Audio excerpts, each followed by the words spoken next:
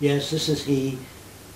James Benson is whatever, Kennedy. Whatever. You got a list of names, but after that list, it's movie actors, whatever else.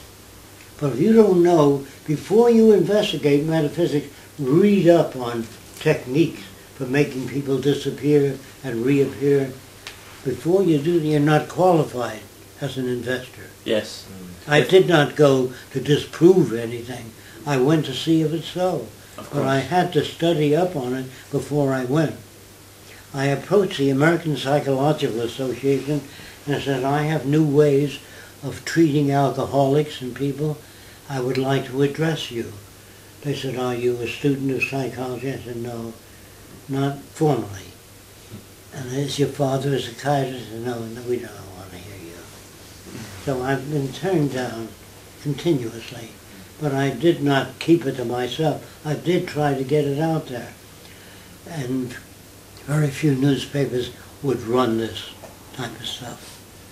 They think I'm some kind of a charlatan because they say, what are your credentials? Well, what's Edison's credentials? None.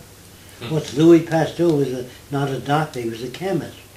Alexander Graham Bell used to teach the deaf how to speak. He made the telephone. It didn't come from the establishment. Do you understand? Yes. It can't come from the establishment, because the establishment has a way of thinking. So new ideas have to come from the outside. Yeah. That's why the Venus Project is open.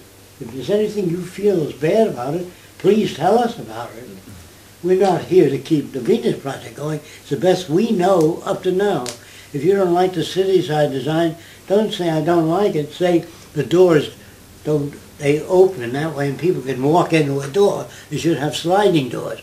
Great, but I don't get that kind of criticism.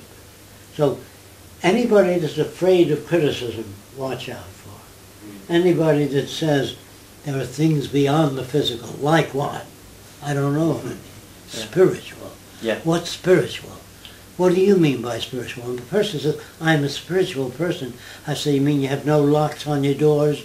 You always take the poor in your house and feed them? Oh, no. And what the hell do you mean by spiritual? How spiritual? If everybody is God's children, do you love everybody, no matter what they do? Because the Bible says, if a man strikes you, turn the other cheek. The old Jewish Testament says, if a man takes your son's eye out, you take his son's eye out. An eye for an eye and a tooth for a tooth. So all these gods are so different. I asked Einstein when I was a kid, do you believe in God? And he said, which one? No. Do you understand that? And he wrote the foreword to the book called Man and His Gods, recommending the book. So when people think Einstein really believed in God, you get that book where he endorses the myths of religion and points them out.